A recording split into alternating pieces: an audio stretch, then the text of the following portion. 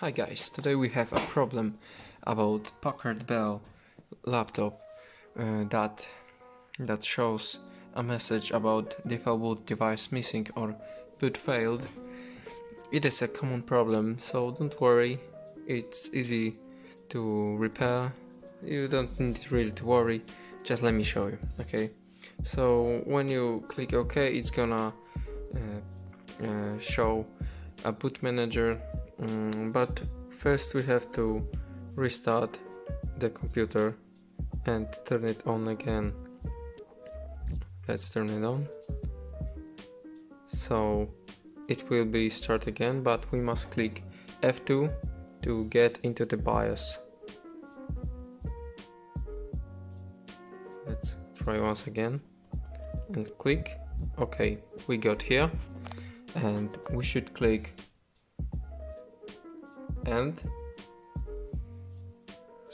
we should click arrow on the right and go to the main. There is security and next is boot, and in this section you got boot mode, UEFI. Click enter and this will show you two options, which are UEFI and legacy. You should choose legacy, then click enter again. Now it will show you that you must reboot it and save, so enter.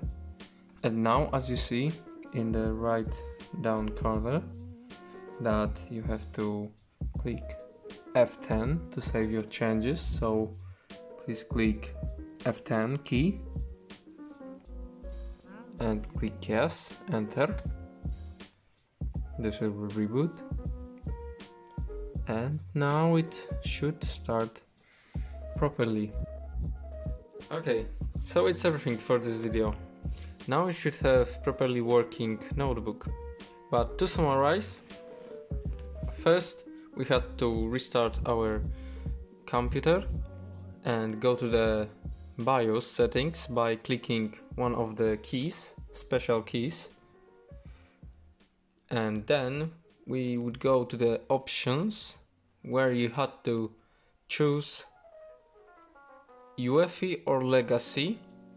You should click legacy options, then save, exit and restart. And that is it. It should work now. So I hope it worked for you. If not, please tell me in the comments what is it working, and I will try to help you. But for now, it's everything. So thank you very much and hope you have a great day. Bye bye.